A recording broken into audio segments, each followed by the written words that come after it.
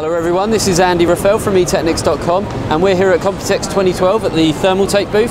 I've got Jackie with me and he's going to be talking us through quite a unique product that we've got over here.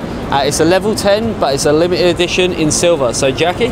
Yeah, the level 10 limited edition is equipped with 4 USB 3.0 and as the color is silver, it's different from the previous level 10.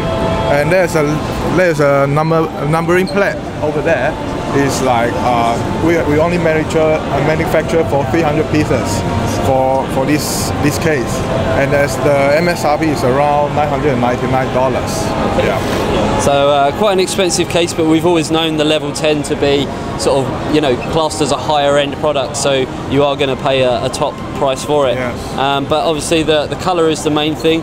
As he said, there is only 300 of these being manufactured. We have heard that you may be selling them directly instead of through distribution channels, but obviously that's going to help. If they're only making 300, you don't want to sell 10 to one country and they only actually sell 2 of them. Yeah, I mean, maybe we will just like one country only have 2, yeah, like 20 or 30 pieces for them. Yeah. So yeah, you're going to have to limit it, but straight away it looks absolutely amazing. We will be asking if we can have a sample, but I don't know if Thermaltake will let us have a sample with only 300 being out there.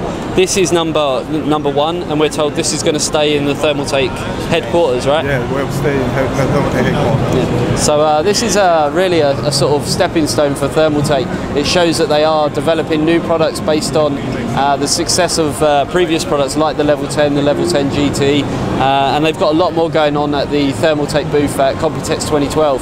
For now, this is Andy Raphael from etechnics.com. Be sure to check back soon where we'll have a lot more content from Computex 2012 in Taipei.